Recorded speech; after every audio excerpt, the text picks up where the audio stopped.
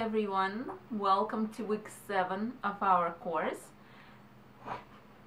This week we're actually doing it. We are holding our sample math circles. Let me just remind you that this is not a math circle. Can be very short, just a few minutes. It can be longer. It can be the first meeting of a multi-session math circle that you planned and organized, or it can be a standalone sample math circle. As for the number and ages of participants, as long as you have more than just yourself and one more person, it's a math circle. Once you hold your math circle, you will have to document it, which brings us to this week's assignment. Documenting whatever you did at the math circle. Now, you already have a plan for it, so wouldn't writing, documenting the circle afterwards be redundant? Let me ask Maria, why document at all? Well, there are several reasons. There are some reasons that it's good for you, it's good for the kids, it's good for the society, it's good for the society. So let me talk about why it's good for you, because that's right for us.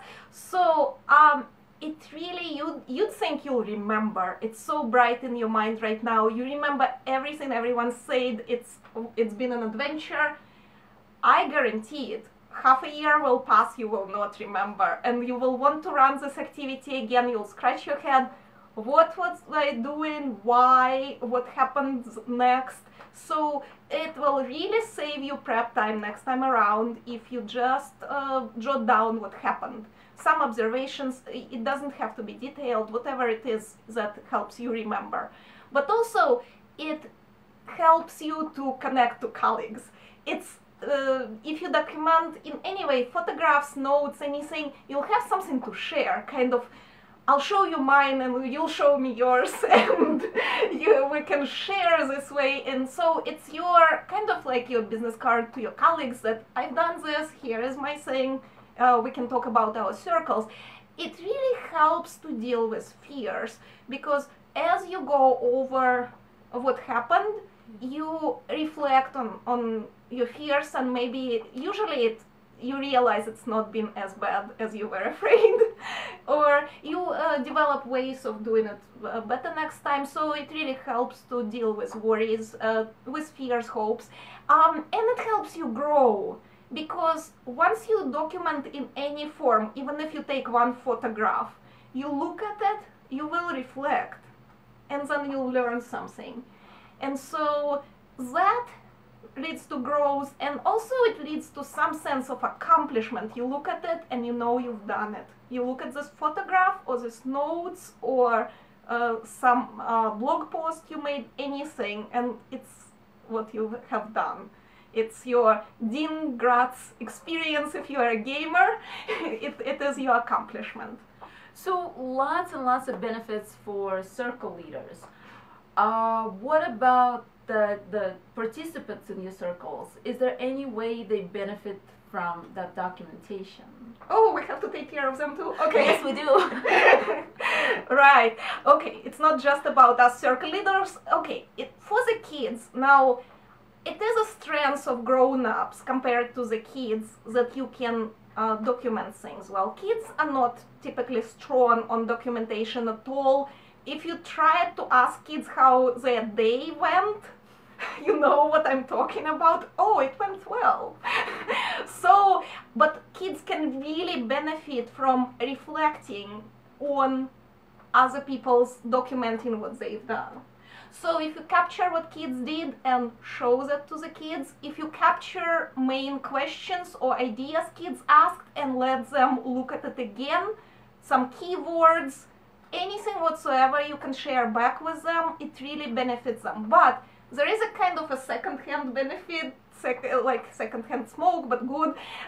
When you document, you reflect on it, the kids get what you figured out next time you meet them. So there is a sense of continuity where you said, oh, this kid asked something, now I can go research the question. and documenting really helps with that. Or, oh, I could make a bridge to this other idea from what the kid did, and then the kids really, really appreciate the sense of continuity. If you tell them, if you meet with the same group again, if you tell them, oh, remember little Johnny said last time, and then Sally replied, and I went and researched, and guess what, it's all interesting and wonderful. This makes a huge difference for kids. So they can reflect on the tasks, they can reflect on what you reflected on. And, you know, if you document in some ways that are shared with people, a year later, 2 years later, kids really cherish these memories. Oh, when I was little and was doing these cute little things, say the 6-year-old about herself at 5. Yes. So kids really appreciate a lot of service you can provide them with documentation. All right. So we covered the circle leaders themselves and the kids. Who else would benefit from documentation, or is this it? Well, the parent participants or other adult participants get some of the same benefits as the kids, but of course they can reflect more if they're grown-ups or older teens. So you can send reflection letters afterwards, you can send photographs, and you can solicit people's ideas. But I want to talk a bit about the community at large, because we are building a commons, a group, a network of math circles. And as a new network, a new community, or relatively new, we still need to build up our library of resources, our ways of doing things, just that feeling that there are many people out there doing it. And what you document, anything you can share at all, it really helps other leaders, especially new leaders. But also it helps, it does this outreach, it creates this big feeling of everybody in different places, in different ways is doing it.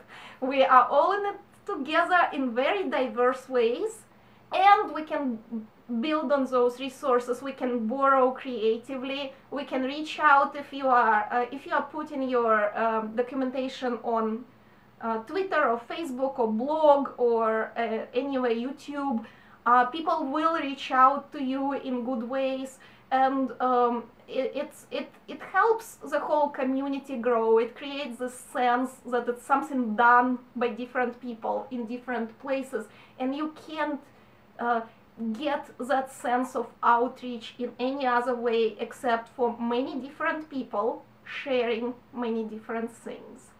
Yeah, I look at this part as giving back to the community. I do a lot of creative borrowing from all the wonderful resources online and from books, and so I feel whenever I do something with what I borrowed, it's like my obligation to the authors, to the original authors, to provide them with tested feedback. But also if I do something original, something I come up with, it's another obligation to now it's my turn to share with the community.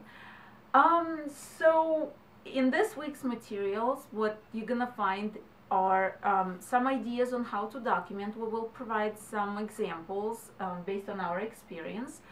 And we also gonna talk about who will be doing all this wonderful documenting and how it can be done in various styles of documenting. So good luck with your sample math circles. We can't wait to read your math circle reviews that you're gonna put together for us, or look at pictures or videos. Don't forget to get a media release from your participants, and we'll talk about it a little bit more in the course documents. And above all, have fun this week.